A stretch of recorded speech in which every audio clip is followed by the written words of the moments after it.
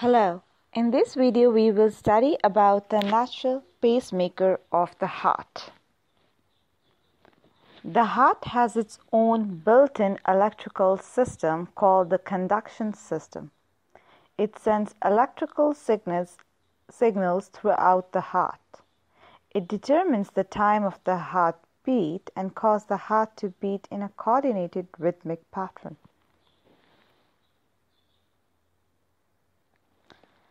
The conduction system of the heart consists of sinoatrial node,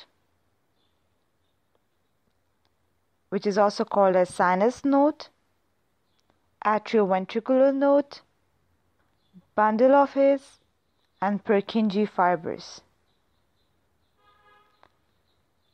Sinoatrial node is called as the natural pacemaker of the heart because electrical signals or impulses of the heart are generated by sinoatrial node.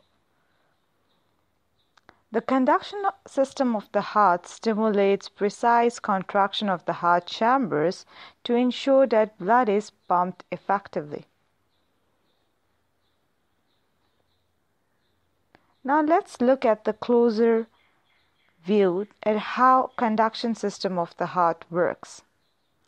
Sinoatrial node, which is present at the junction of vena cava and atria, here electrical impulse is generated.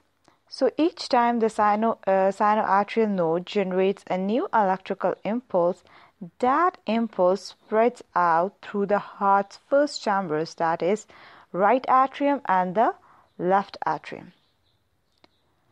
It stimulates the heart first chambers, that is the right atria and the left atria, to contract, pumping blood into the lower chambers of the heart, that is right ventricle and the left ventricle. The electrical impulse then spreads to another area of specialized tissues which are located between the atria and the ventricles. These are called as the atrioventricular node. You can see here the yellow color represents atrioventricular node. It is present at the junction of atria and ventricles. First one is the sinoatrial node. Here electrical impulse is generated, and then this electrical impulse generated to the right atrium and the left atrium.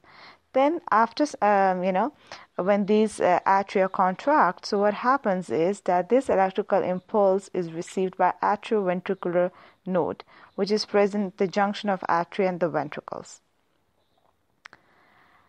Atrioventricular node momentarily slows down the spread of the electrical impulse to allow the left atrium and the right atrium to finish contracting.